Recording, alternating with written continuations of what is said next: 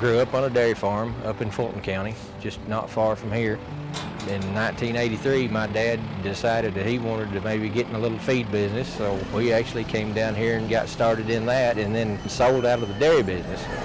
For us to survive on this farm, we've just had to, look at different things to do and try to incorporate everything into one, and it's worked well for us. We've been blessed. Been on this farm since probably about 92. Raised hogs for years and kind of got out of that, and we're working at the feed mill and actually owned the feed mill for a while. Got into the beef cattle probably about 95 or 96 and kind of got into some purebred angus and red angus. Kept the fertilizer business, and we still do that in the spring season, a little bit in fall, kind of our way of life. We raised 2 girls here. They were both very involved in the farming, whether they wanted to be or not.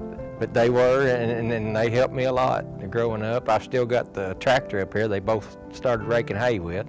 It's an old 3000 Ford. The hardest thing is we're calving in the spring also. We'll start our spring calvers about the end of February, and of course that's always running in with fertilizer season. But we are leaning more toward calving in the fall, and we've actually got probably 60% of our cows calving in the fall now, and that makes it a lot easier.